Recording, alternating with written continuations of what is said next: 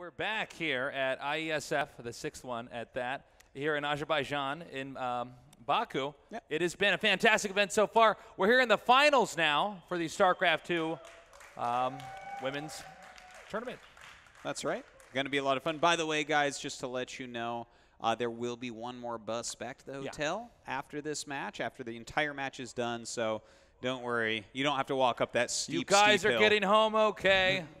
They're So taking care of you. Sit tight and enjoy these games. It's going to be a match with China versus Finland to decide which country has the best female StarCraft2 player in the world. That's right. And, of course, it is Mayuki going up against Soyhi, Soyhi being the Finnish player and Mayuki being the Chinese player. A lot of the seems like the entire Finnish team is here actually to root down on. here to show their support. And we already saw a fantastic series there for the third and fourth place match. It was won by Queenie. Yep. A very convincing PvP. That's right. Now, will this match be as convincing? It is a ZVZ, can be a little bit volatile, but these two already played in the group stage, actually, where Soyhi did fall 0-2. So Mayuki so far in this tournament has just been dominating. Yeah. Tell your friends to tune in.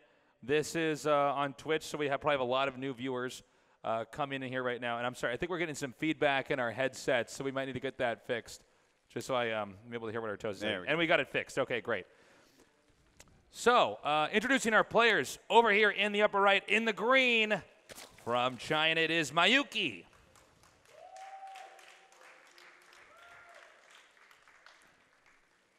And in the bottom left, from Finland, it is none other than Soyhi.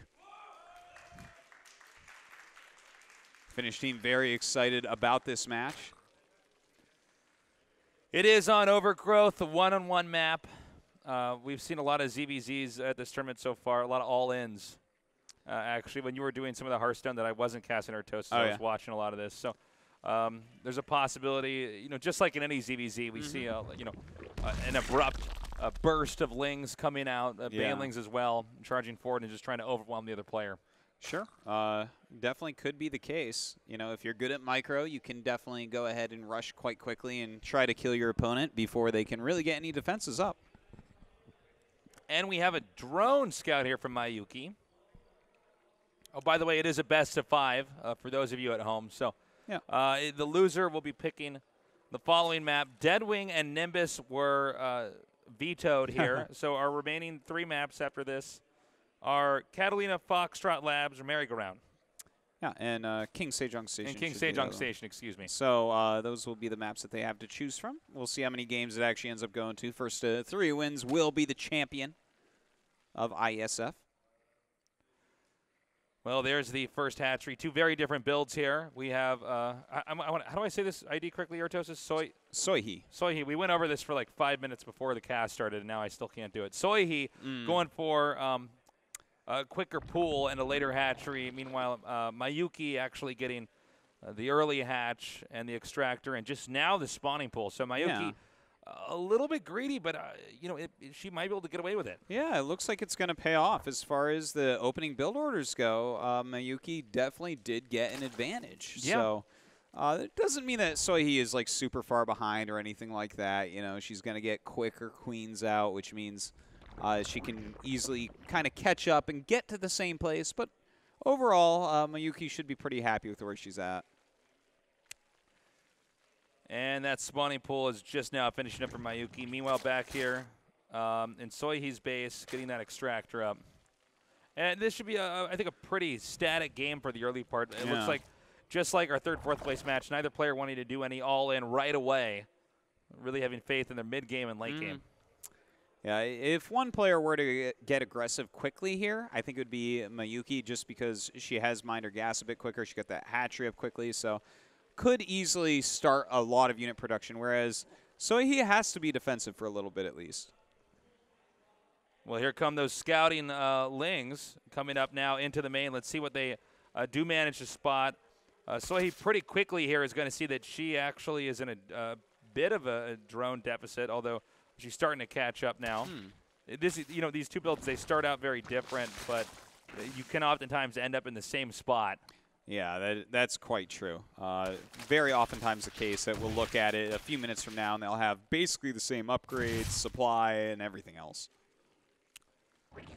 Well, the Baneling's nest is now started here for Mayuki. Huh. Do you think she's going to get aggressive? I think she is. I was watching her play a little bit out there on the floor, and she definitely liked a lot of these aggressive plays in ZVZ. We saw a lot of this actually throughout this tournament here. A lot of Ling all-ins here just flooding the second base, and oftentimes flooding up the ramp and just killing him. Well, right now, Soyhi has actually already got a spine crawler up and is finishing up a Roach Warren while making some extra Lings. So I don't think that she can really be killed right now. If we see a big dedicated attack from Mayuki, I feel like it'll be held off.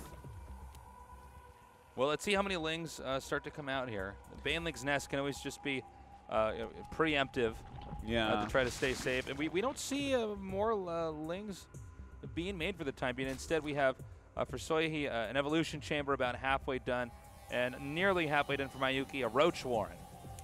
All right, so this might be what's going on. The Baneling nest for a little bit of defense. Oh, God, my Mayuki God. got into the main base and is going after this queen, and looks like Soyhi going to lose a queen. That's always painful. It certainly is Artosis. We did have one drone killed off there as well.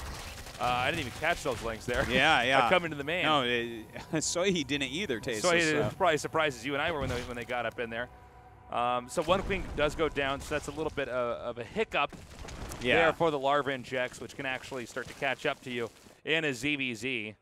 Certainly, you do not want to be losing queens. Can hurt your production significantly. And note here, we have 8 roaches, but also simultaneously 6 drones being made. Yeah, she's really kind of going into a macro game. The roaches, when you only make like 8 roaches and go back into drones, normally it means you just want them for some defense as opposed to an attack.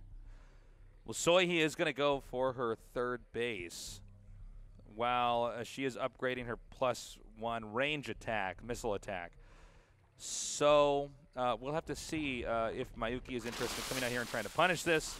As you can see, Soyhi already sees, oh man, there are a lot of roaches over here already, but that doesn't mean that they're continuously being pumped out here. In fact, both these players, I don't want to say greedy, but really focused on the econ, cranking out a lot of drones here. And because of that, even though Mayuki kind of had the better start and some better harassment, Soyhi is actually going to be able to get ahead eventually because his third hatchery is on the way. And having a third base against just 2 bases should propel her into the lead. That is if, of course, she doesn't take any significant damage before that. I think Mayuki is actually gearing up for a serious attack here. We have a drone transfer from Soyhi here, but there's a lot of Lings being made on the back of this Roaches now coming down here, and as these Lings hatch, they can flood in here and possibly or stampede over Soyhi. But if Soyhi survives this attack, Artosis, Soyhi is going to have such a huge lead. She'll probably win this game. Yeah, but Mayuki is actually making a lot of Zerglings right now. This could bode very well for her attack, but more roaches on the way for Soyhi. Has to be careful not to get surrounded, though, with all these speedlings out on the map. Well, I don't know if she's going to be able to get in there. Soyhi already has a supply lead. She's had that third base up and running for a little while now. Mayuki has identified that she might not be able to get in there and is making a third hatchery of her own. Maybe she'll try to go around and attack from a different side. It's tough to say. Could be a good move. Will Soyhi get in position in time to defend this? Looks like she's already moving down to that third base. Really good reaction. And Soyhi very effectively just drives out any attack there from Mayuki. Mayuki now in a deficit. Doesn't mean Mayuki can't recover, but for the time being, this is going to shift back into Soyhi's favor as it has been for about a minute or so, but she's going to get complete control of the map. And actually coming up here, and Mayuki not paying attention, losing a lot of Lings, as she then retreats probably back to her half of the map. Wow, very well done on that defense from Soyhi. Her third base is faster. Her supply is really peaking now as well.